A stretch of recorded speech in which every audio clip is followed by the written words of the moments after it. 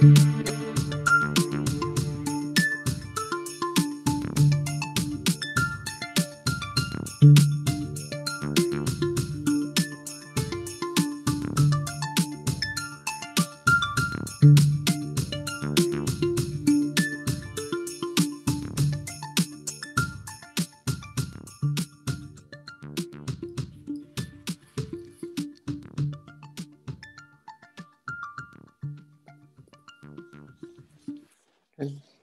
afternoon. Good afternoon all. Welcome to this seventh and last webinar of the Fly AI series organized by the high-level group on artificial intelligence. I am Ignacio Vaca, Air Traffic Controller in Madrid ACC and Executive Vice President Technical of the International Federation of Air Traffic Controllers Associations, IFATCA. Jointly with Kostas Christoforou, IFATSEA Director Europe and an ATSEP engineer in Nicosia ACC in Cyprus, we will moderate this webinar. Our panelists today will be Herbert Nassens and Roel Hurderman from Maastricht Upper Area Control Center, Andy Taylor from NATS, and Stuart Clark from BALPA. They will be properly introduced before their presentations. First of all, a few housekeeping details. You will see in your screen two buttons that allow you to interact during the presentation. Questions for the panelists can be asked using the Q&A button on your screen. You can ask questions anytime. As many as possible of them will be answered at the end of the webinar after all presentations. There is also a chat button that must be used only to tell us if something is not working properly. Please do not use the chat function to ask questions to the panelists. For that, use always the Q&A button. In the previous Fly AI webinars, the introduction of AI in aviation from many angles and expectations was covered. In this last webinar, we will focus on the human factor with a view to the process of implementation of AI systems in ATM. And Kostas, you have the floor.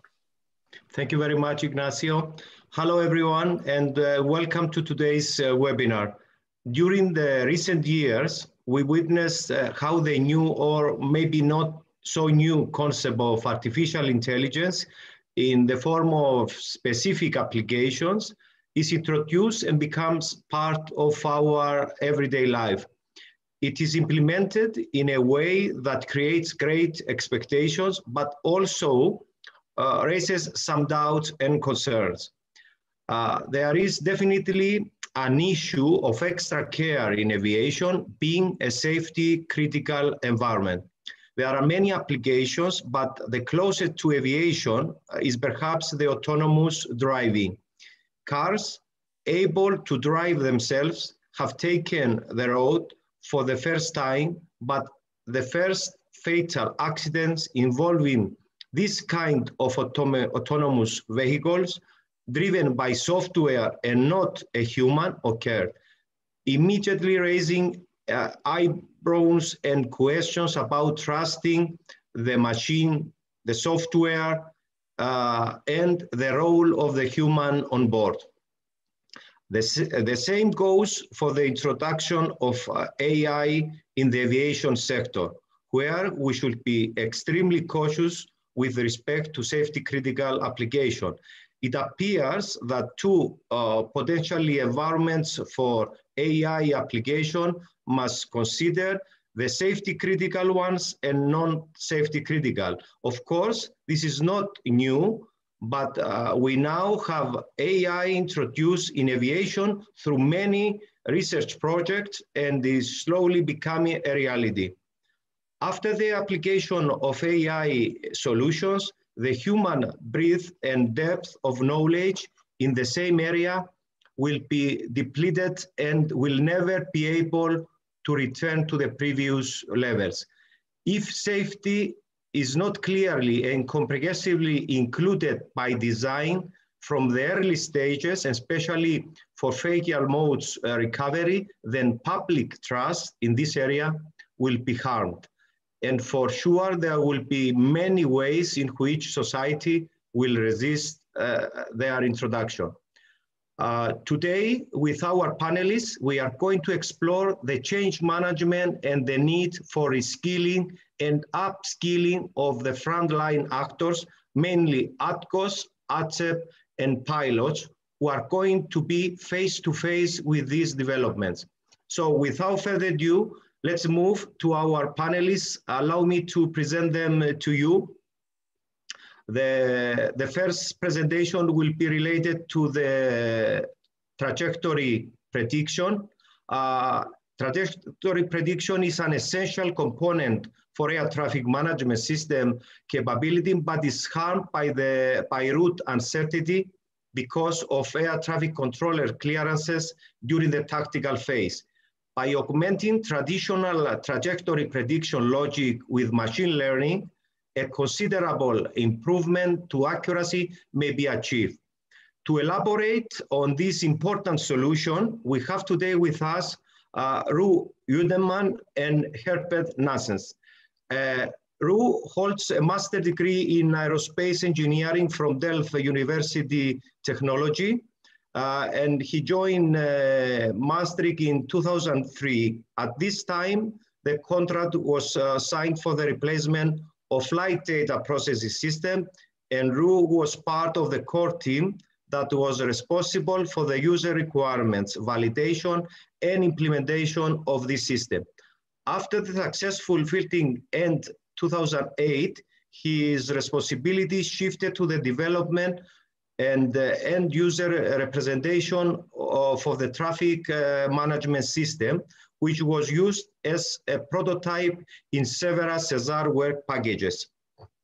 This later evolved into the integrated flow management position, the state-of-the-art flow management tool currently in use at MUAC.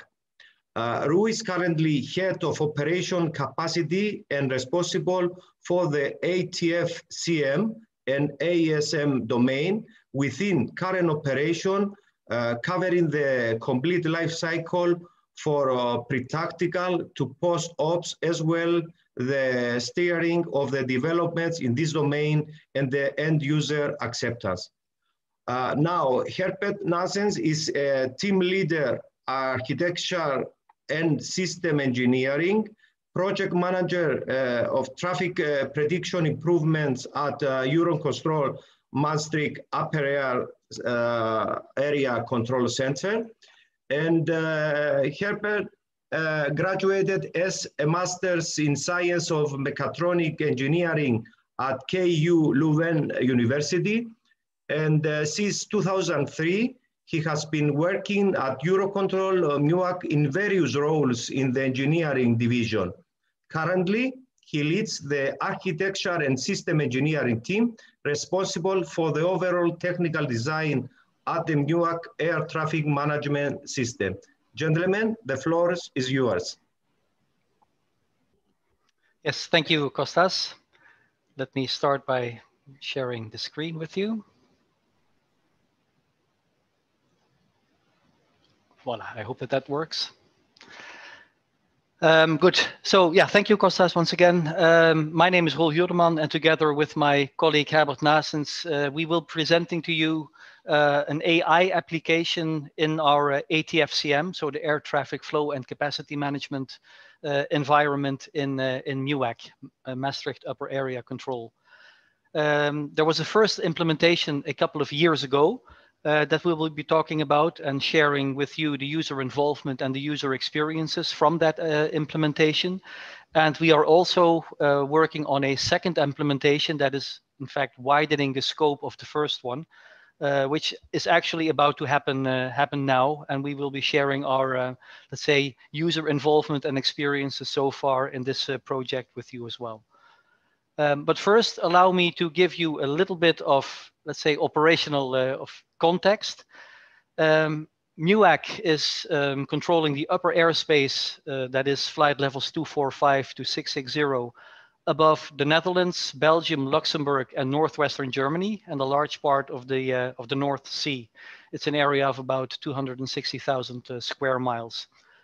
Our airspace is subdivided into 23 sectors, as you can tell from this picture. Those sectors can be combined into over 100 different patterns. You see a small illustration from one of our manuals on the screen and now, how we can combine several different sectors. Every block, every combination has a separate volume from the network manager, so-called traffic volume associated with it. We're talking about more than 52 different volumes, all of which need to be monitored by our flow management staff. Maastricht is very dynamic in its sector opening and closing. Just as an illustration, you see at the bottom of the screen an output from our tool where every small block presents a 15-minute time interval, and every different color is a different sectorization pattern. So you see that indeed we open sectors for as little as 15 minutes and even close them for as little as 15 or 13 minutes again, if the traffic demand so allows or requires. So we are very much tailoring our sector opening and closing to the demand that the traffic poses. For every sector, we then on top of that have sustained and peak values for the monitoring of the amount of traffic in that sector. And those values can even be different for the cases where we have military activity in our airspace. So I hope you would appreciate let's say the puzzle that the monitoring of all of this is. So as Kostas mentioned in the introduction, several years ago, we developed our own local flow management tool called the Integrated FMP, or the IFMP. You see a screenshot of it here. The idea is that it combines whatever configuration that we have planned with the correct traffic volume to monitor, so that there is no human, let's say, amalgamation of data required anymore. It is presented to you in an integrated manner. You also see that the alarm lines, the traffic monitoring values, as they are called, are presented correctly for each sector, even dropped in case of military activity. And you also see, because the idea is that this is a one screen that we use for monitoring all of the sectors that we have in Maastricht, you see that the color setting is rather dull, so that it really attracts very quickly the attention to potential problem areas, shown in red here. There is also a synthetic flight prediction window. I hesitate, as you see, to call it radar window because it is not based on radar data. But in fact, this shows you what the radar window would look like in the given time that you are looking, 12 o'clock in this case, because of the red line that you see. And that there is a flight list below where we can actually have interaction on individual flight level, on individual flight basis for further details and for what they call cherry picking measures. So measures on very specific flights.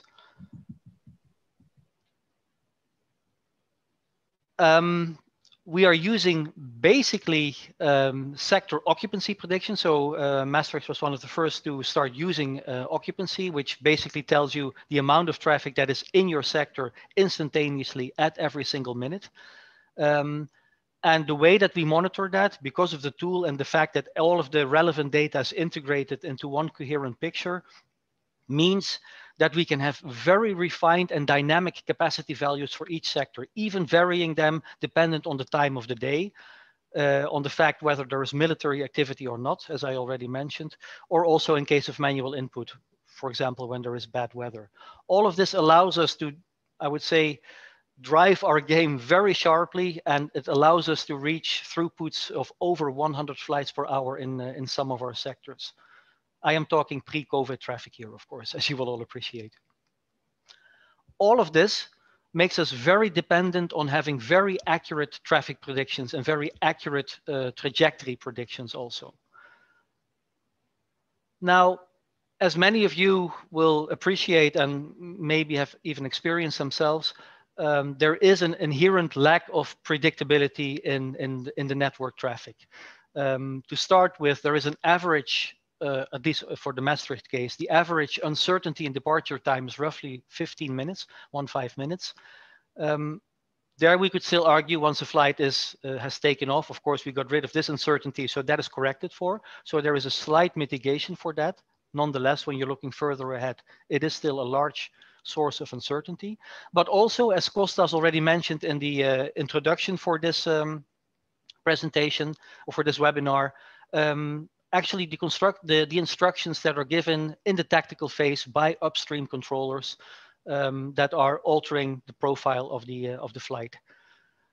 On top of that, we see that the military area reservations are, let's call it, somewhat volatile, which sometimes works to our advantage. It means that we can have access to the area sooner than was originally planned, which is a good thing. But of course, no one will have filed accordingly. So that is also a source of unpredictability in the way that the aircraft will eventually fly.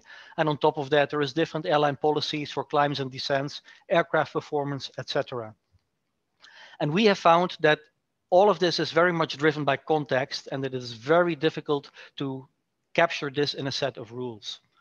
So the first example, and this is the first implementation that we did a few years ago, was a very common case. Actually, you see here the route in the flight plan shown in orange and the actual flown route in blue. It was largely dependent on the activation or not of a military area right around here. But as you can see, depending on that activation, the flight is either following its flight plan, which takes it through our all-no sectors, or it can be given a direct straight through the Luxembourg sectors. And in terms of prediction of sector load, that is a very relevant distinction. Now, supervisors and flow managers made mental corrections for that. So they would know that if the military are not active, then I have to make sure that I mentally count the flights that are going through the all-no actually in the Luxembourg. So Luxembourg is underrepresented, all-no is overrepresented. I need to correct for this. That works. However, that gives increased workload for monitoring and for any measures that you would like to take. It causes count discrepancies with the NM systems, and it might be a wrong basis for regulations. So what we actually asked ourselves in this particular case, we know that in many cases, a direct is given to 0.1, and in the follow-up, even a direct to 0.2. Our question to our technical department was, is it possible to predict this, when this will happen? And is it possible maybe to learn from historic data in this case? Yeah. So when confronted with this question, and okay, it was obvious that we could not write a set of rules to describe this. So we collected a database with historical predictions of flights that we had. And we would compare this to what actually happened. So the flown trajectory as driven by the ATCO instructions. And this data, spanning multiple years, we have given to a machine learning algorithm that then learns the difference between a historic prediction and reality. And this is an augmentation model, you could call it. All this is done offline because, of course, out of safety considerations, we cannot really do this in a running system. Now, the augmentation model, of course, is validated, and this is shipped into the production system where it is applied on top of the new predictions that are generated, and this results in improved traffic predictions. So what is important here is it's actually blending two types of predictions together. If you could move to the next slide. So on one hand, we are using the existing rules by which trajectories are predicted. That's based on validated algorithms and a model of known rules. And the advantage of this is that it can be updated prior to a change. And this is very important. For instance, we know that there is, for instance, an NM summer initiative affecting routes. Maybe there is a change to an LOA. Now that can be adapted upfront. That's something that you cannot achieve with machine learning. So this is still the starting point. But then on top, we apply this augmentation model, and that augmentation model from historic data understands the differences between the normal prediction and what typically happens in reality. So the deviations that are hard to model. And this is a reactive approach. And we combine the two, and that results then in better traffic predictions as shown in the next slide, going back to the example that Roel was starting from. And so the orange line is the original flight plan, so the original prediction. Then the blue line is what happened in reality. The red line is the prediction by the machine learning model. On the left, you see a case where there is no military area. So it's obviously a very good prediction. If military areas become active, and that's you see on the right, then you basically see that in the reality, the flight will still get a direct, so it will still deviate from the filed flight plan, but at a different point when it has just passed the military area. And this is also predicted by the machine learning model. Now, this mechanism that was applied on a subset of flows in MUAC. It was about 10% of all the traffic, where we knew that those flights were really suffering from these inaccuracies in the traffic predictions. Now, when we started measuring the accuracy, it was clear that it was a very big improvement. For instance, if we would look to how many flights is the prediction within 6 nautical miles everywhere from the flown route, then with the original flight plan, that was only 10% of the flights. With the machine learned trajectories, that was already 65%. So it was an obvious improvement. However, that is purely from a technical perspective. So we had, of course, to convince the operational users that this is also better. And one of the things that we learned throughout the project is that there is still a gap between, let's say, a technical improvement and something that is an improvement to the user. And it is very important to correctly frame this to the operational user. Yeah, so we were quite aware of that. So we made sure that we had extensive end user involvement in this. Remember, we're now talking about the first implementation, and this was actually one that was requested by ops themselves. They actually came to us and said, how can it be that we all know that this flight is going to fly direct because the military are not flying, and yet the system keeps predicting him through the wrong sector? Can you not do something about this? And this is exactly what Herbert just explained. So it was a very clear user case, I would say. So we also did extensive validations with ops in our test and training environment to show them, look, this is what you will be getting. Is that what you're looking for? And yes, they were happy. Yet, it was very difficult for ops to let go of the fact that they are now looking at a prediction that is no longer the flight plan.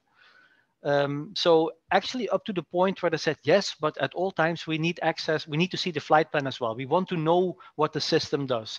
So we had to build in a switch where you could actually, in the IFMP that I showed you, you could flip-flop between the two predictions so that they could see what is the flight plan doing and what is the system telling me that is the most likely route that they will be flying.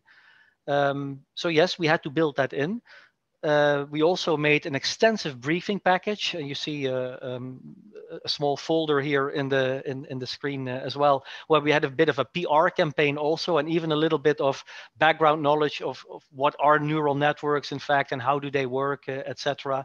It was quite an extensive package that we had to provide, and it was more about, let's say, the whole data around it and the whole way of what we were doing than the real physical ops use case, because that case they understood themselves. They were asking for it themselves.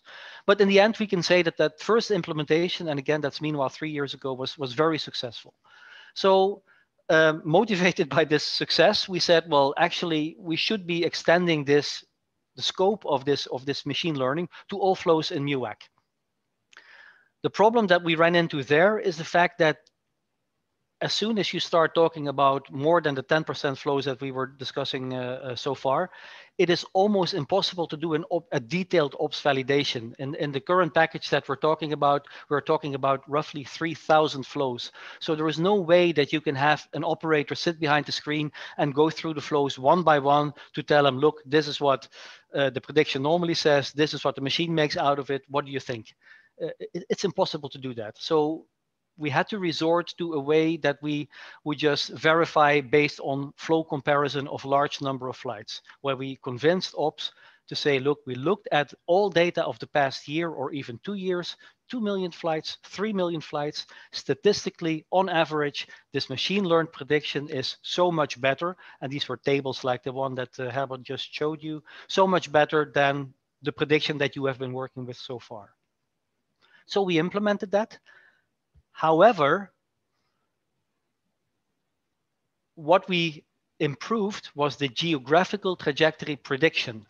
Now, ops is not necessarily interested in the pure geographical prediction, but in the end, they're interested in sector counts. Remember that you're looking at how many flights are flying through my sector. So in the picture here, you see the orangey bit is the way that they normally file, and the blue bit are the flown flights. And you can actually see that some of the blue flights are now crossing a sector, now here shown in red, in this case, the Niki sector, that was previously not crossed and is not predicted to be crossed in the normal flight plan. And in very many cases, controllers in such cases skip themselves because they know they're only skimming my sector or a corner of my sector. We know of this traffic. We keep a bit of elbow coordination, but I do not need this flight on my frequency. So I will not be in the sector sequence for this flight. And yet, when we implemented the improved geographical prediction, of course, all kinds of sectors were inserted into the sector sequence that ops did not recognize. So there was a definite need for a second AI algorithm to fix this problem. Yeah, and that's what we developed. So an algorithm that would predict under which conditions ATCOs would skip a flight from their sector. Of course, this comes on top on all the previous logic. So in the end, we have an integrated AI solution consisting of multiple components. So everything is starting from the NM flight data, so the ETFMS predictions. We use this, and this is the deterministic part that I described. We apply internal flow constraints and we come with predicted trajectories. And this is improved by an AI method. But then from these trajectories, we calculate sector counts. On one hand, we again have some deterministic rules that are knowledgeable about LOAs and certain procedures and so on. But also this aspect is augmented or improved by an AI algorithm. And in fact, we even implemented a third AI algorithm together with colleagues from EUROCONTROL Bretigny. We developed a module that can predict when flights take off, so resulting also in big improvements. So the counts that are shown to the user, in fact, they are driven by 3 different AI algorithms in combination with some of the existing logic. That, of course, makes it is a challenge then to start measuring the benefits of all this, because it gets quite complicated. And also because there are so many flows involved, it's not that you could simply show a picture to somebody and have that person make a manual assessment.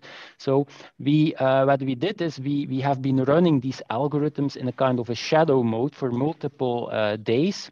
And then we collected all the predictions and we created dashboards that would allow a user to basically drill down in a particular flow, for instance, between 2 specific airports, and would really show how many of the sector sequences are matching, how much overcount do you have, how much undercount do you have. It also allows to see individual flights, even on the right-hand corner, the predicted trajectory of those flights, to basically allow users to get a feeling what they can expect with that method. So the human factors aspect of this, I already mentioned that the normal validation that we do, where you can explain to ops, say, look, remember this flow that we talked about, when the militaries are not active, they go direct. That is now in the system. That was an easy briefing for the first implementation. Now, when you're talking of over 3,000 flows, you can no longer do that. And moreover, there is also no clear use case anymore. There is a large number of predictors that are being used. So it's no longer only the military areas, whether they are active or not, because then it is easy to explain to ops. There is no, for many flows, there is no primary predictor. The AI algorithm looks at many inputs. It looks at flight levels. It looks like it looks at the upstream partners. It looks at the time. It looks at very many different things. And from the historical data, it learns what is then, for that combination of input, the most likely trajectory. So you can no longer even explain to ops what exactly it is that we're doing.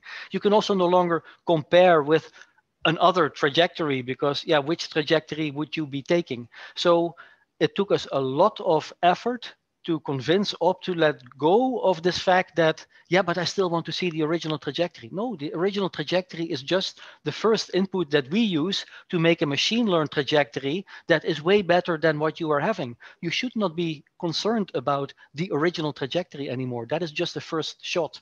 But it was extremely difficult for Ops to get to, yeah, basically to accept that. And we are talking about MUAC, where we are actually blessed with an ops room that is very much acceptant of change, and we make a lot of changes. So they're quite open to changes. But even here, it took quite a bit of time. And Herbert often jokingly said that the work around it into convincing Ops and creating the acceptance was as much work as was the technical implementation. The dashboard that was shown in the previous slide, where Herbert said people can look at individual flights, etc., that is basically not something that is obviously used in the ops room. You almost need a PhD to read the dashboard. So we have people that have that, and we have also people that in a support structure look at that and monitor the performance of our machine learning algorithm based on that dashboard. But to ops, we are reaching that point where, fortunately, due to the first implementation, we have reached that trust level where Ops says, yes, we have seen what machine learning can do. We have seen that we should not concern ourselves anymore with what used to be the prediction. We are going with a new one. And yeah, we trust that this can also be done for all the other flows. So it does require high trust. Again, the stepped implementation helped. It was not a big bang thing. It started off with a very clear use case that Ops came up with themselves, and we solved for them. We had a very clear communication campaign, so a lot of PR, if you will, around it. And of course, as always, there is a backup mechanism, but that is really a safety mechanism that we put in place that hopefully we will never have to use.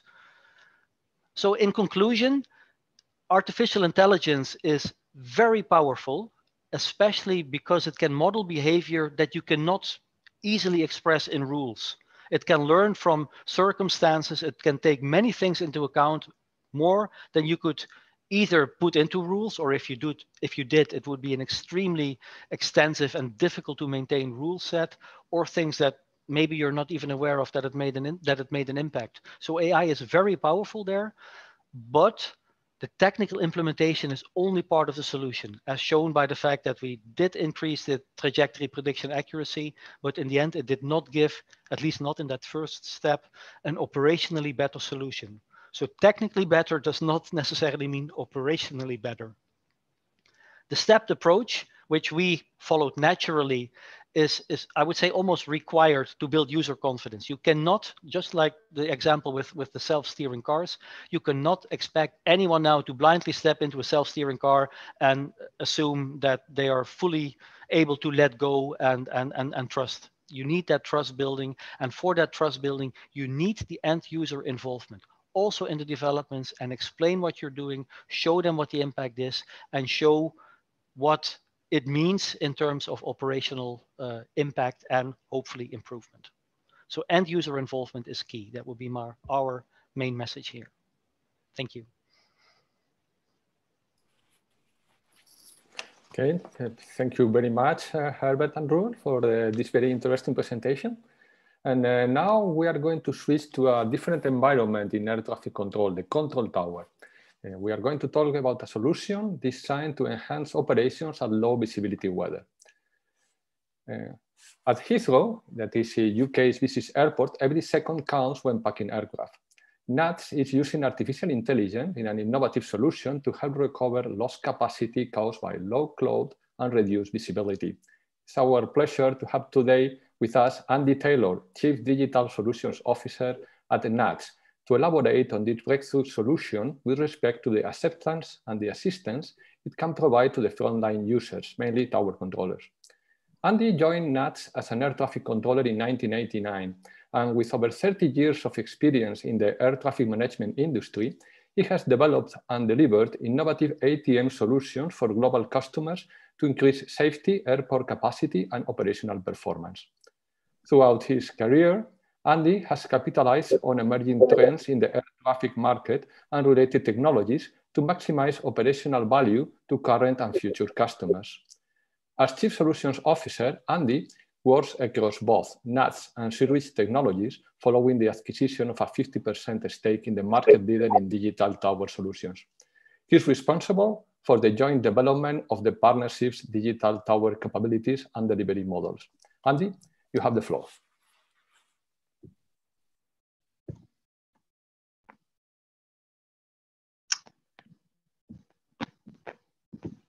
Thank you, Ignacio.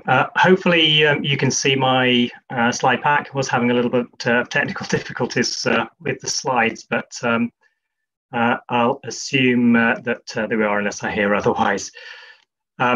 So for anyone not familiar with London's Heathrow Airport, a dual runway operation, multiple terminals, and delivered from a traditional visual control room, which opened in 2007, 87 meters above the airfield itself. And one of the views that you can see here is a view direct from that cab out towards the newest terminal, Terminal 5. And that's a direct view that the controllers see today. In terms of the use case, this one's slightly different, not only in terms of it being in the aerodrome control environment, but also in terms of the fact that we're looking at live analysis rather than predictive usage. And basically, the key that we've been focused on has been one of the constraints on our operation, which is ICAO Vis2 conditions, which we refer locally as tower in cloud, when a portion of the airfield becomes invisible from the visual control room, and the controllers adopt a radar-based operational concept where they follow the progress of flights, particularly arriving aircraft on the runway, in order to determine that the aircraft is clear of the runway. And there are two critical phases to that particular operation that the controllers are assessing. Normally out of the window, but in those reduced visibility conditions, looking at radar derived information. And that is basically the tail clearing the designated runway edge. So that's the painted surface of the runway itself, where our conditional landing clearance can be provided. The tail is still within the protected area of the runway safety strip, but the landing clearance can be issued on the basis that the aircraft continues to vacate the strip. So the second key part that the controller is looking to achieve visually or in reduced conditions using radar is that the tail then clears the safety strip, which is shown by a box around the runway on the ASMGCS radar map. You can actually see it's in fact the system that has now been replaced, but the latest system still operates on the same basis, and you have a similar kind of view in terms of it's all on a single screen, both runways and all the terminals. So the scale is somewhat smaller than when you're looking out of the visual window itself. So the radar view also, as anyone that operates radar that's on this webinar will be aware, is clearly a very slightly historic picture in terms of the update rate. Ground surface radars being a much greater update, obviously, than airborne radar, but still a 1 second update. So therefore, not quite as quick as the direct view out of the window, but nevertheless perfectly safe to operate. However, it does mean that following these procedures, we increase final approach spacing to enable us to actually clear the runway safely, and to make sure that that the next flight can be handled safely. This results in a 20% loss of arrival runway throughput.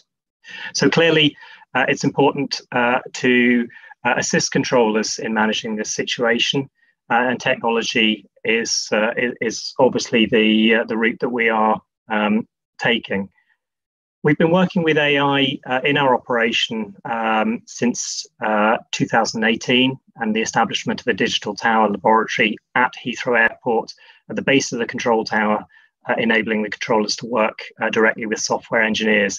But you can also see how during that period, our software models and AI models have improved from our original box and follow type of models, which are typical used in the ATM industry at the moment, as far as AI image processing. And we've moved to the right-hand object contour model, which enables the aircraft to be wrapped and gives us additional information, assists in orientation determination by the model, which in terms of the picture that you see, by wrapping the aircraft rather than it just simply being within a box, means that as the aircraft rotates and makes the turn off the runway, the model is able to determine that much more quickly and accurately, such that error rates are significantly reduced and the performance is therefore improved.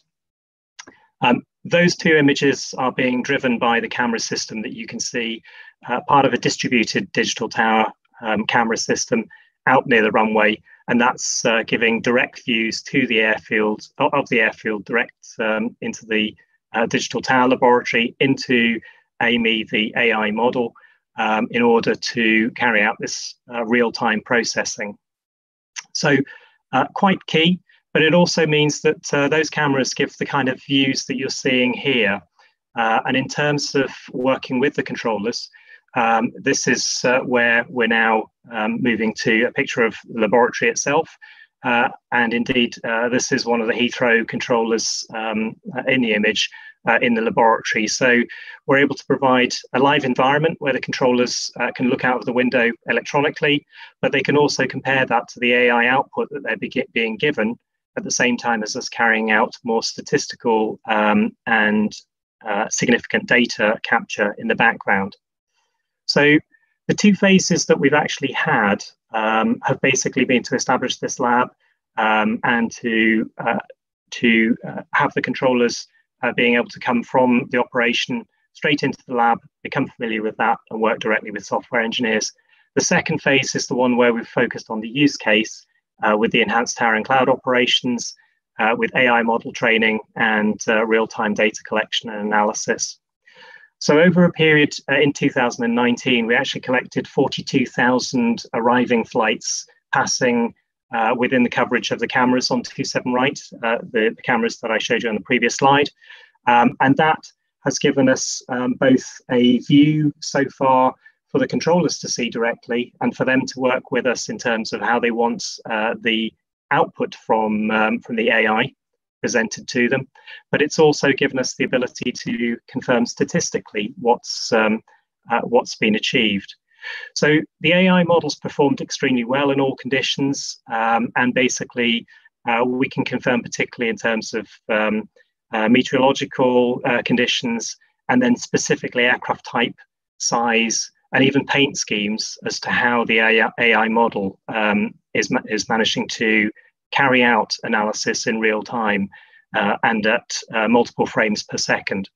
So the software's performed well, and with hold line surveillance system, as we call it, fusing other data in, the output has been extremely good, to the extent that the intent now is to move to a next stage of validation of the AI model, a closed AI model, just as Roel was mentioning, where it learns offline and then the model is adopted into the operation or in the laboratory initially to do the validation.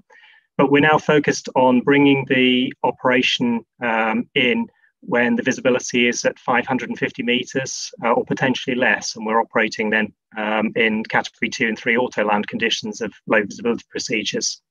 So that would give us even greater areas where we can support the controllers in the operation and also assist in reducing some of the operational impacts that we have to the airport operation during those conditions.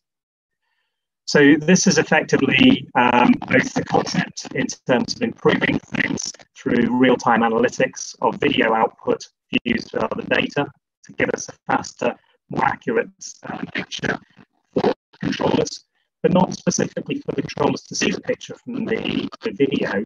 That will actually be provided directly onto their screens, and in particular, as you're seeing on this screen, directly onto their radar picture, because when the tower's in cloud, the first thing the controllers do is adopt a head-down operation looking at AS and GCS, and it's important that when they're scanning that, they're also getting the feedback from AI.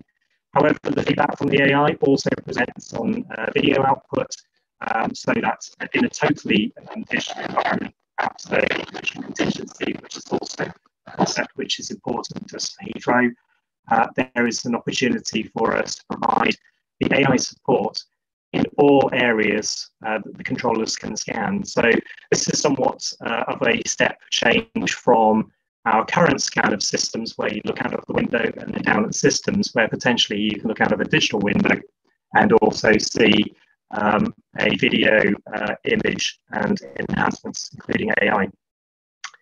So how does that benefit in terms of human performance?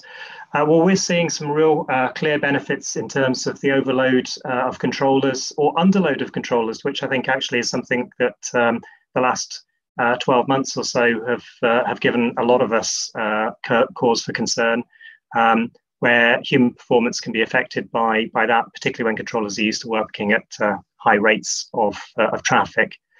Also, some of the benefits that AI can provide is being able to scan in 360 degrees simultaneously, which clearly an individual air traffic controller cannot do. So that can really benefit in terms of support. And I think this is another key in comparison to the initial discussion around autonomous driving. We're talking very much in terms of use cases and support for ATC operations and air traffic controllers. We're considering the benefit of being able to add additional parameters to be balanced, reduce taxi time, wait time, airborne holding, that perhaps are factors that would be too much for humans to consider, but machines can manage at the same time. So there's a number of areas where this can certainly support overall improving efficiency, helping the operational resilience, predictability in terms of that resilience, not necessarily in terms of predicting what will happen in this particular use case.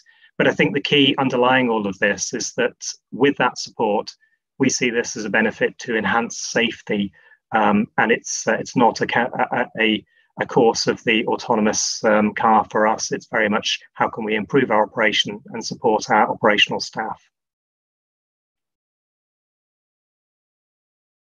Thank you. Many thanks, Andy, for sharing with us your experience with this clever solution.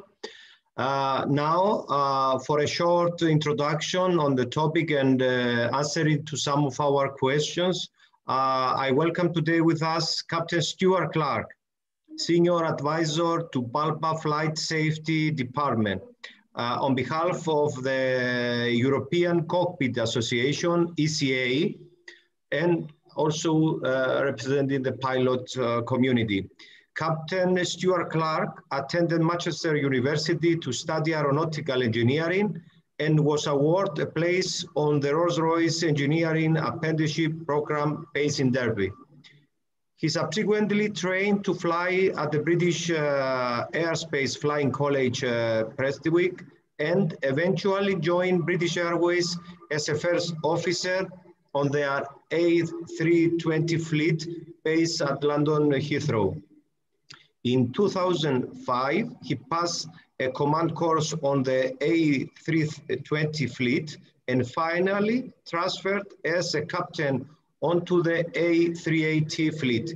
Throughout his flying career, he served as a representative for the British Airline Pilots Association, holding various posts and sitting on several technical committees, including flight safety, air traffic services, aircraft design and operations, remotely pilot aircraft systems, occupational health and safety, and the environmental study group. He represents PALPA on the European Cockpit Association's Air Traffic Management and Airport Working Group, and he's also a member of the Royal Aeronautical Society. Captain Stewart, an initial comment before I enter to the questions.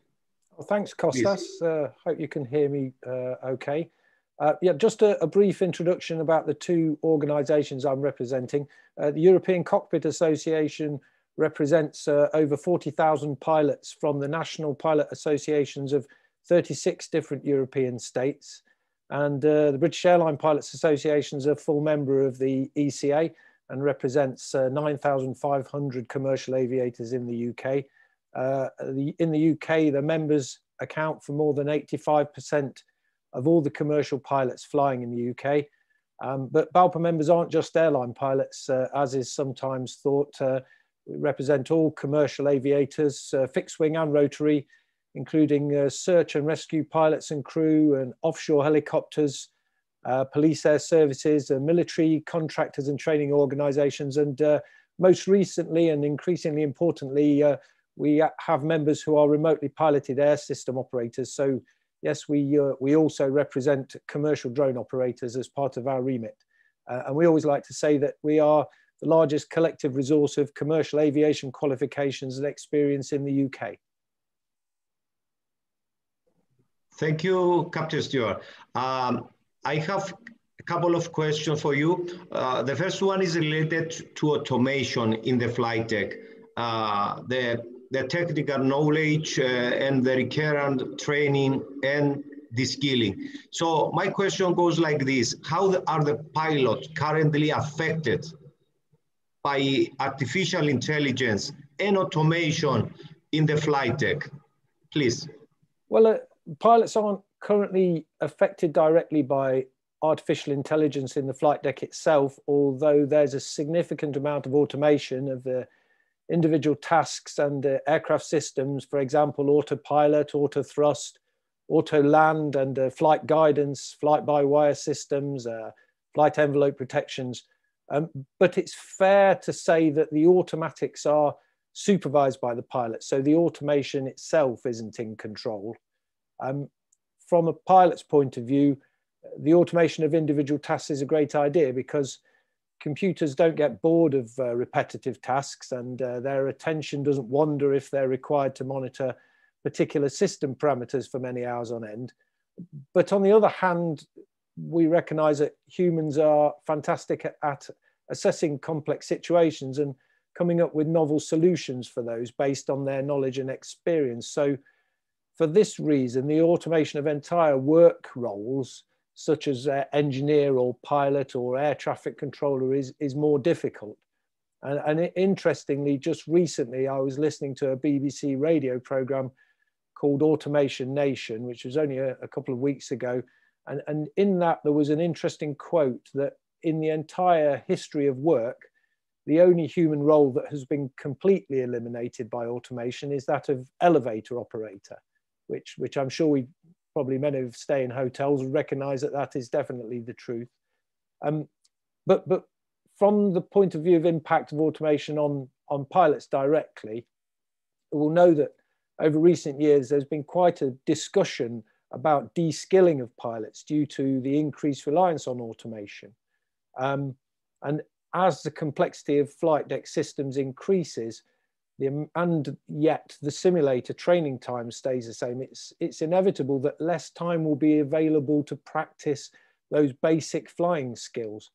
And we can't really have it both ways. So if pilots are required to use automation extensively during their day job and also demonstrate their ability to use the automation in the simulator, they won't have much exposure or time to practice hand flying. And like any skill, if you don't use it, you lose it. So the way I've been looking at it, the way we've been thinking about it, is that it is, after all, in the end, the basic skills which save us when the systems fail. And probably the ultimate example of this is the famous miracle on the Hudson, when Captain Sullenberger hand flew his aircraft with both engines failed to a safe landing on the Hudson River in New York. So perhaps our message is somewhat counterintuitive, but borne out by that. I think that increased automation brings with it a requirement for increased training time, specifically for the practicing of basic skills? Thank you, Captain Stewart. My next question is related to the human in the loop, the rare complex failures of automation, the startle factors. So you mentioned that one of the significant problems with automation is the complexity of dealing with system failures. Why you point out this? Well, automation of individual tasks has certainly had a very positive safety benefit. But as the level of automation increases, then so does the volume and complexity of the technical knowledge required, especially when you're dealing with system failures. And as you would expect, the vast majority of pilot simulator training deals with the handling of failures and problems such as engine failures and onboard system failures, bad weather events and the like. When thinking about systems and automation, as a pilot, I'm not all that interested in how well the system works when it's fully operational, because that's the easy bit. You have to obviously understand those systems and how they integrate into the day-to-day operation. But what you really need to know is what happens when the system fails and how to deal with those failures. But we've now got to the stage where some systems are deemed so complex that they've not been able to be fully explained to pilots during the conversion training onto a new type of aeroplane. So perhaps the most extreme example of this might be the root cause behind the 737 MAX accidents. When pilots have to deal with complex issues, they focus heavily on sharing of mental models. So put simply, we talk to each other in the flight deck with unambiguous language and use lots of open questions. For example, what do you think is happening? What do you intend to do next? How will you do that? But automation, on the other hand, doesn't share its thoughts, and it's not possible to ask the system to find out what it's thinking or what it intends to do next. So on the one hand, system errors can be very subtle and extremely hard to spot until they're too late.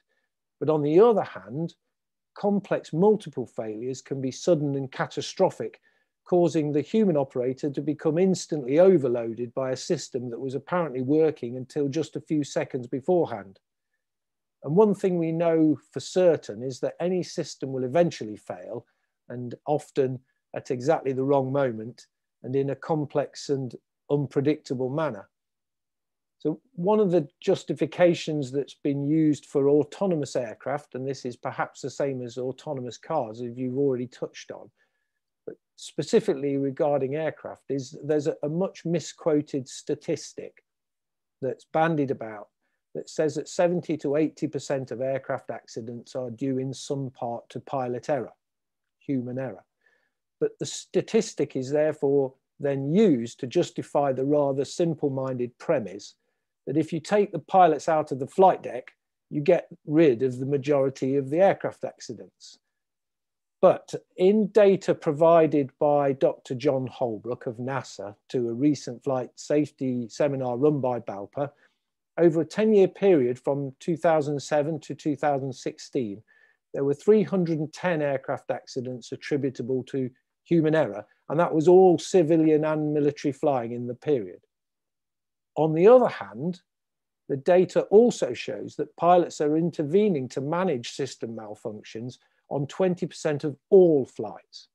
So over that 10-year period of the study, there were approximately 244 million flights. So in other words, the pilots had to intervene against system malfunctions of one type or another on over 48 million flights. And the question is, how many of those system malfunctions might have resulted in accidents if left uncorrected by human intervention, and we'll never know. So the takeaway message from us, I think, is not to use AI to take humans out of the loop, but instead it's probably safer and more cost-effective to develop automated systems which support and assist humans, and that will allow us to avoid the tiny minority of human errors, but the human should retain overall control and management of the operation and overview of the systems. I hope that answers the question. Thank you very much, Stuart, and thank you, Kostas, for these interesting questions and answers. Now we are going to the Q&A session of this webinar. We have several questions that have been asked in the Q&A window. Remember that you can use the button of Q&A to ask your questions to the panelists. And to start, I think that I would go to a question that is very related to human factors, which is what this webinar is about. The question runs, I find it very reassuring that ops wants to know what the machine does and have the ability to understand how it works. Could you say something of the age group of ops staff concerned? Were all age groups equally concerned with understanding what the AI does? I guess that probably Roel would be the proper person to answer this question. Yes, thank you. I'll give it a try. Yeah, it's a very good question, very interesting question. Like I said, first of all, in Maastricht, we are very fortunate to have a, let's say, ops room that is very acceptant of changes. So that's already a good basis to start from. The age pyramid for our ops room is rather young. So we have a rather young population, and over recently we are starting to train new ab initio, so that brings the age even a bit more down. However, I would not say that it is age related. It is not as simple as saying, yeah, the elderly people, including myself probably, are a bit wary of technical innovations and the new ones are immediately embracing it. That is not the case. What we have found is that it is very important to explain to people what it is that the system is doing. And that is actually more of an issue than yeah the age of the certain people. And some people are naturally a bit more involved in or wanting to be a bit more involved in how a system works than others. But yeah, that's a prime message here, is make sure that people understand what the system is doing. They don't need to become AI specialists, don't get me wrong, but to just implement something and tell them trust us, the system knows what it's doing, forget it. They need to know what's happening. Thank you, Ru. I think it is another question that maybe Herbert or you can tell us a few things. It says that maybe you could even redesign the sector shapes and sector configuration based on the predicted flows instead of routes and FPLs. Then you not need to guess the skips, etc. And the capacity monitoring values will be more accurate. What do you reply on this? Do you want me to give it a go, Herbert? Yeah. I saw the question indeed. Yeah, I love the question, and of course it's spot on, and that is in fact exactly what we're doing. Of course, you could argue if the system is designed optimally in all respects, then you do not need the machine to tell you what or to guess what the system is doing, because the system itself will tell you what it is doing. So yes, we are in the process of redesigning our sector shapes. By the way, you do not need AI to do this. You can simply look at the flow and traffic patterns. So we have a project in-house called Maserati. It's a long acronym for something starting with Maastricht, where indeed that is exactly the aim, to redesign, to realign our sector boundaries to the way that the aircraft are actually flying. Now, the first step that was made, by the way, and I did not mention that in our presentation yet, is the introduction of free route airspace, which we did in December of 2018, if memory serves me well. So there, of course, you have already the fact that the filing is way more closer to what they will be actually flying. And then indeed, the next step is to make sure that you have sector boundaries that are aligned such that you are adapting them more to how the aircraft are really flying, and avoid a lot of small sector corner clippings and things like that. Thank you very much, Rui, for your answer. Now I would like to have a question that I think it applies to Andy or to Herb or both of you. And there is a question about is there a source where more details such as data and AI algorithms of the models can be found? Perhaps because, well, some of the viewers want to know more about these systems. Herb, do you have an answer for that?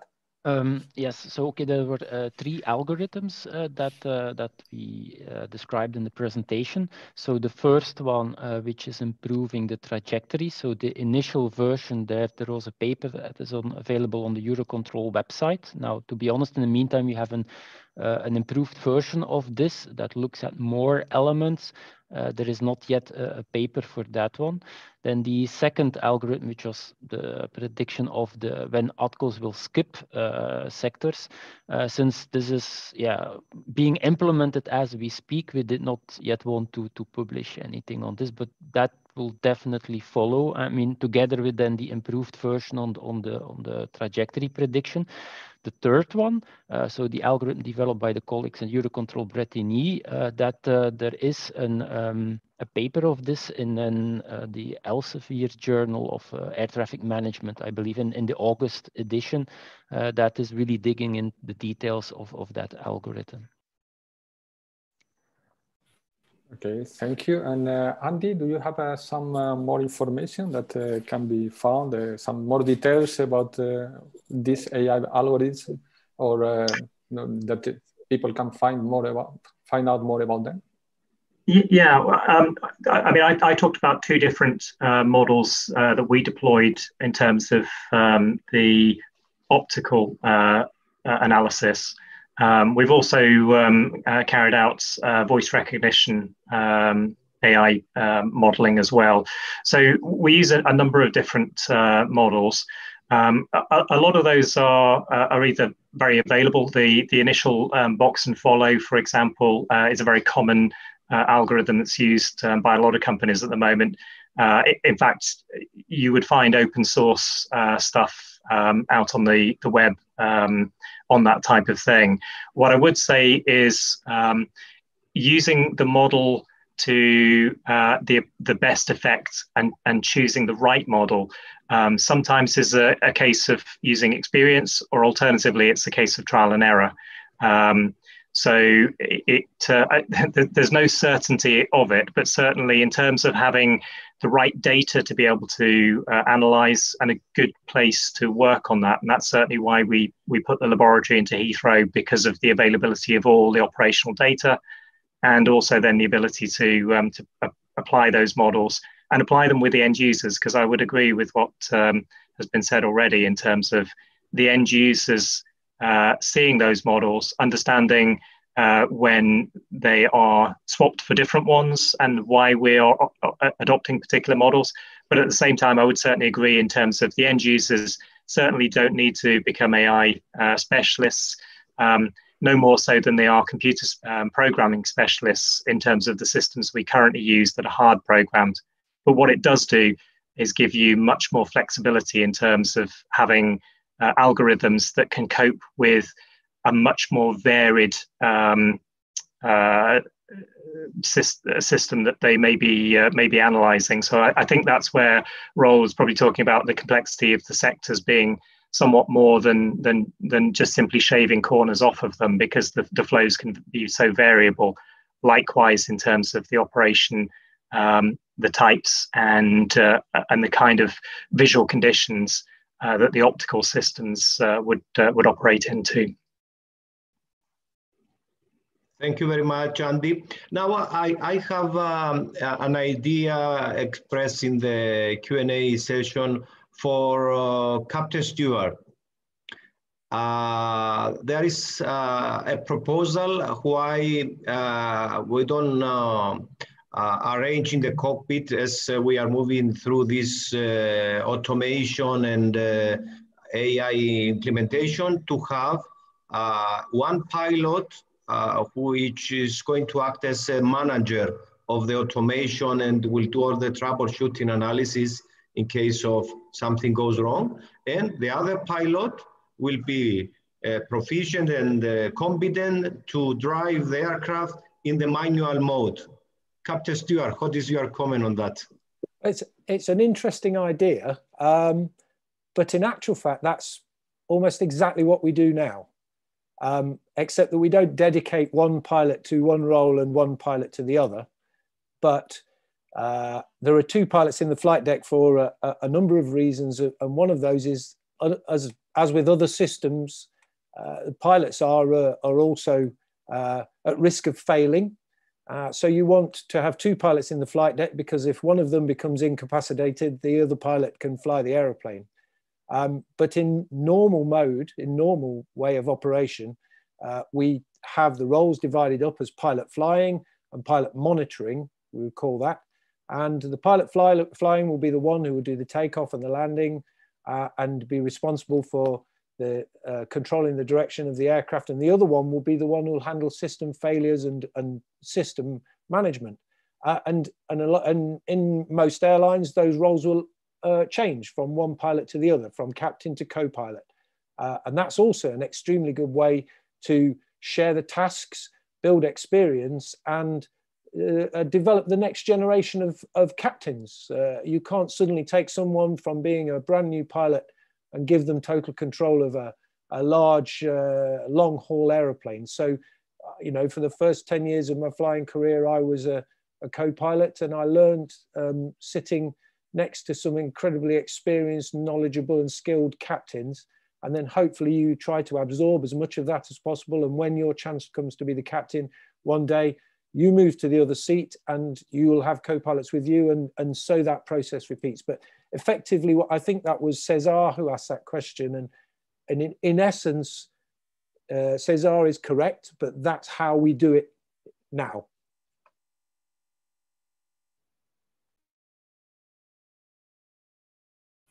Okay, thank you. I think that Andy wanted to add something to your point. Yes, thank you, Ignacio. I thought that was an interesting point from Stuart, just in terms of, obviously in air traffic control, and particularly in the tower operation, we have very much separate roles. So, you know, each area of the airfield is carved up and is given to a particular controller. Potentially, the use of slightly different systems and intelligent systems may mean that we could adopt different models of working. I'm not suggesting that that's the way that we're progressing at present with the current use case that I described. However, it is an interesting one, because at the moment, controllers tend to work in isolation, handing from one area to the next, from the runway to the ground, for example.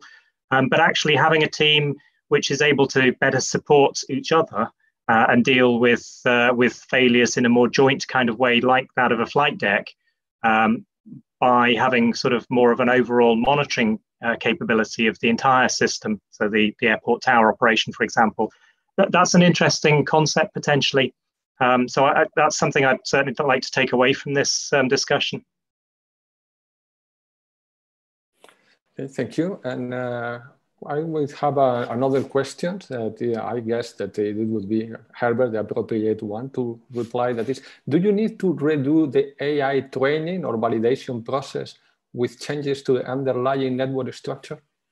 Yeah, that's a very good question. Yes, the dashboard that I showed, in fact, that's not a one-time activity, and that needs to be done continuously, not only because maybe the environment changes, but maybe even some patterns in the way that users work is change. So you have to continuously measure this and check that what was validated before is still valid.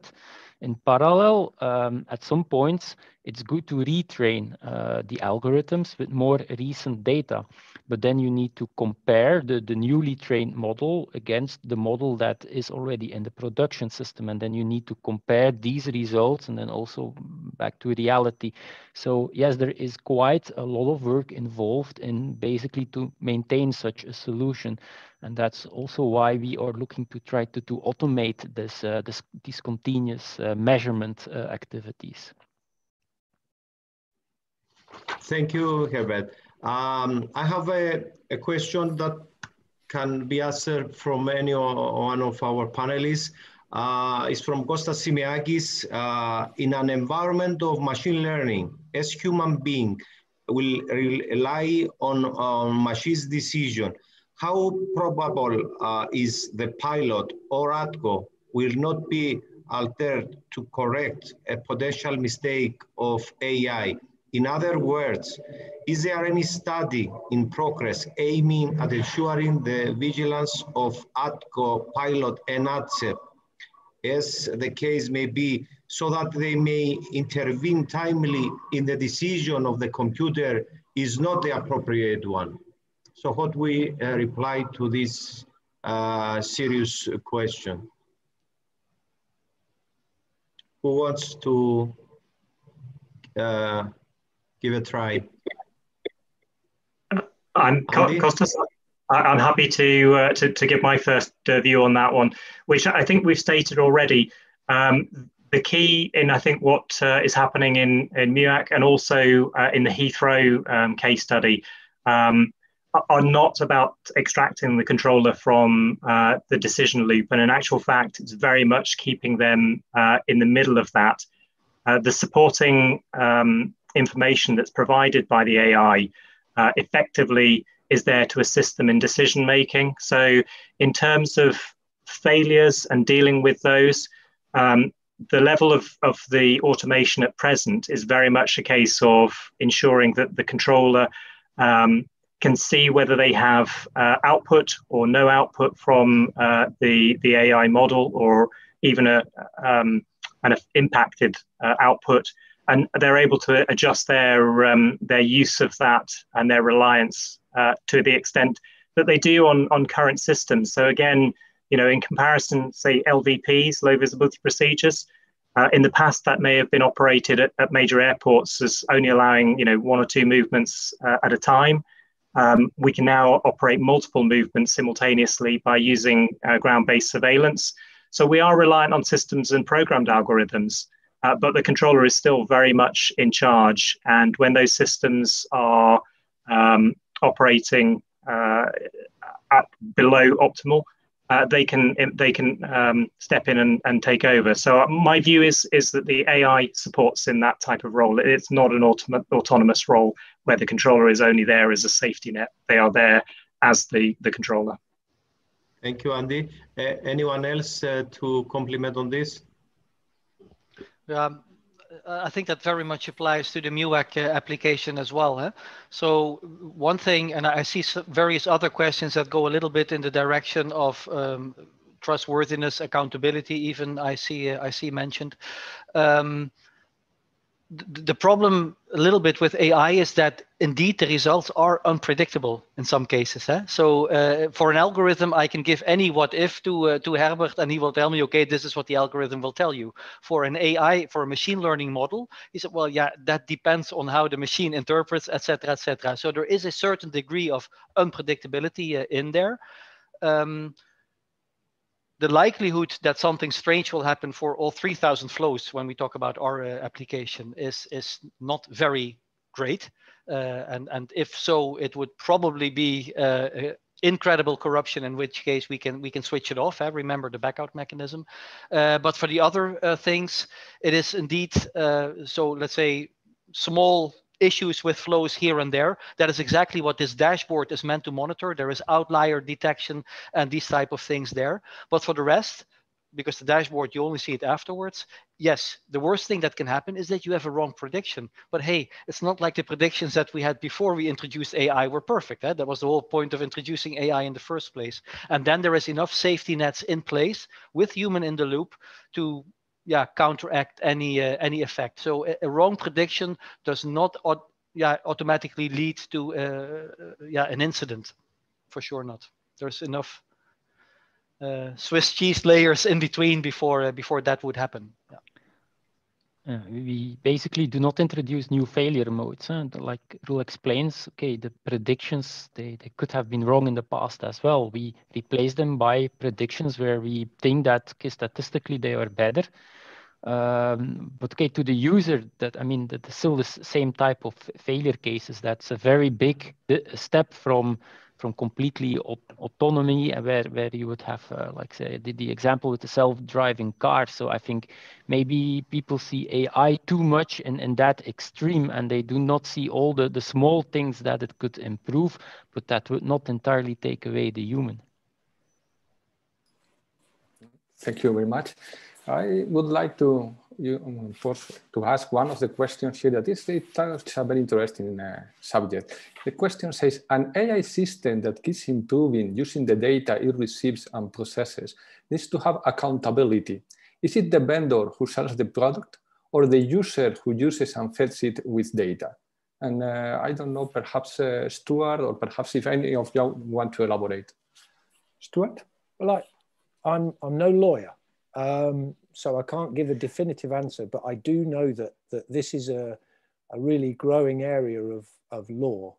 And there are a lot of questions that we have, really, because at the moment the system is quite simple and obvious that in the case of an aircraft accident, we know where to go for examining fault, and the commander's authority and responsibility is quite clear. So if there are pilots in the flight deck, you know, they always say that the pilots are first to arrive at the scene of an accident, and you can examine the decisions they took and look at the training background, and they can be held accountable should that need to be the case. And the trouble with automation or AI systems and say the self-driving car scenario, which is the most extreme example, or the autonomous aircraft, is where does that responsibility lie in the event of an accident? And there will be accidents. Of course, it's naive to think that we will eliminate all accidents, even in the far distant future. So where does that responsibility lie? Who is it ends up in extremis? Who is it ends up stood in court answering for the fatal accident inquiry?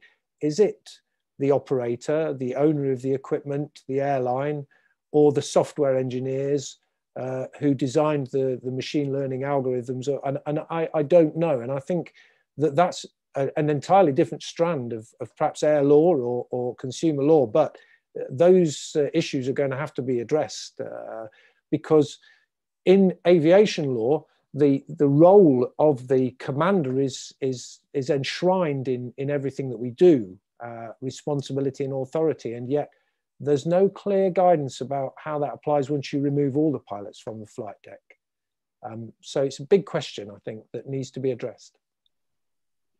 Thank you, Captain Stewart. Along line with this question, there is also a relevant one, saying that an important element of artificial intelligence trustworthiness is to have a clear and an ambitious view on accountability.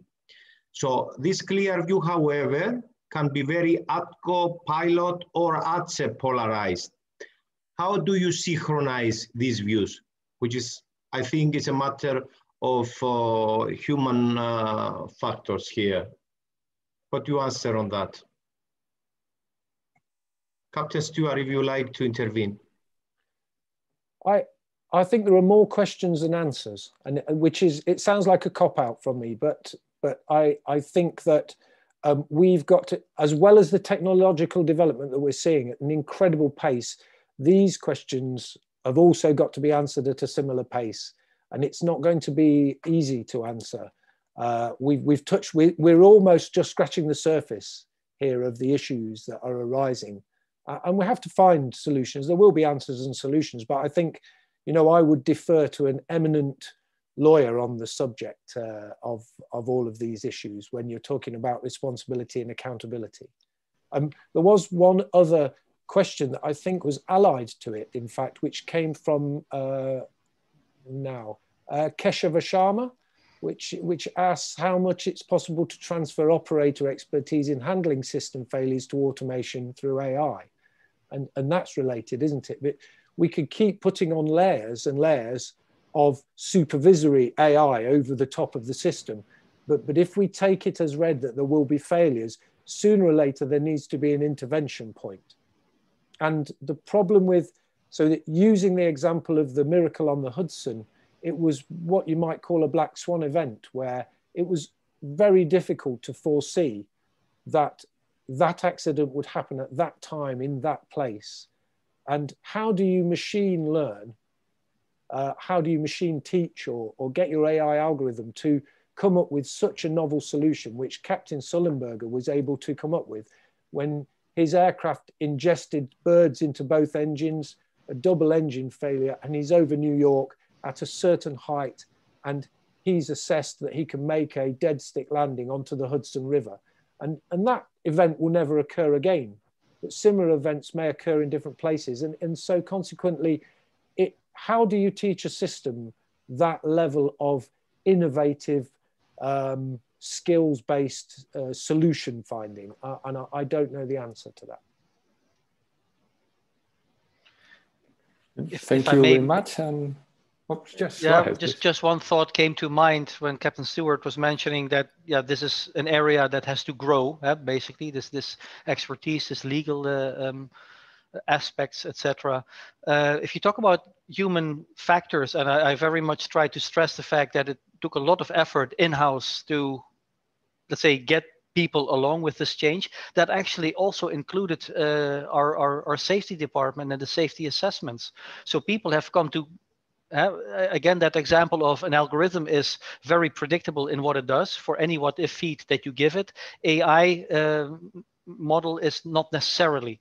And so it also took, let's say, convincing of our safety people to say, yeah, but in our case, the worst thing that can happen is that you end up with the wrong prediction. So as Herbert correctly pointed out, you're not introducing a new failure mode here.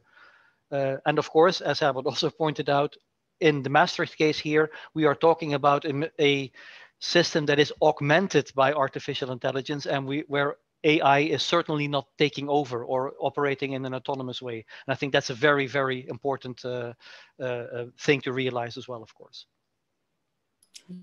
Thank you very much. I think we are running out of time. We have still time for at least one question. And it's a question for the first AI presentation panelists, so Roel and Herbert. Is there an estimated probability of the need to resort to a backup mechanism when using this AI technique? The brief answer is no. So there are, let's say, backout mechanisms in place. We can back out the whole predictions as such, and then we move back to the old model. And of course, the question is, what would be the trigger for doing so? And it would have to be a massively going wrong in various flows, and even then, how would ops recognize that, especially given the COVID traffic that we're in now, where we're seeing traffic patterns that they're not used to. So again, it is the dashboard that would tell us, but then only afterwards, that things are moving in a wrong direction for certain flows. But really on the tactical spot itself, no, the only thing that we have is either back out the whole system, or indeed being able to act on certain specific flows to disable them from the machine learning. But to be honest, I cannot think of a realistic use case where we would be able to pinpoint straight away which flow to disable. Okay, thank you. We are running out of time. I think that Andy wanted to point out something, and please, Andy, very quickly, and then we go to the wrap up. Thank you. Yes, I'm just really pointing out that, again, what we're not looking at is a total autonomous system. We're looking at specific support in specific use cases. And by limiting that, the ability of the AI model is not stretched. So you're not looking at it being superhuman and stepping in place of a highly trained pilot or controller, like the example of Sully on the Hudson. But likewise, we're also talking about closed models. So the AI is learned, we can validate it, test it in how it's performing, and know what we're implementing. The models that we're currently deploying do not learn on the job. So in terms of it then going off and learning strange behaviors and adopting strange behaviors, that is avoided in the way that we're training and deploying models. Okay, thank you very much, Andy. And well, we are running out of time. We have 1 minute, so it's time to wrap up and have some ideas to take away from this webinar. And one of them would be that technically better doesn't mean necessarily operationally better. And user involvement is key, and a step approach and a clear communication campaign are key to success. The operator, we have seen, needs to understand what the system does, what happens when the system fails, and how to deal with it. Another idea that it would be unfair to assume that the end user, in this case the controllers, are systematically wary of change. In fact, the trajectory prediction solution that we saw in the first presentation was requested by the users. And another idea to take away is that increased automation brings a requirement for increased training time to practice basic skills. And finally, as a final idea, rather than take the human out of the loop, it would be safer to develop systems to support and assist humans. So this concludes the last webinar of this series dedicated to AI. And I would like to thank all the panelists and all participants for their excellent presentations, the exciting Q&A sessions. And thank you to all the assistants to these webinars. And finally, remember that if you want to review this webinar or any of the previous one, you can do it by surfing the net to www.eurocontrol.int/flyai, or simply just Google Fly AI webinar. Thank you very much for your attention and your interest, and have a nice evening.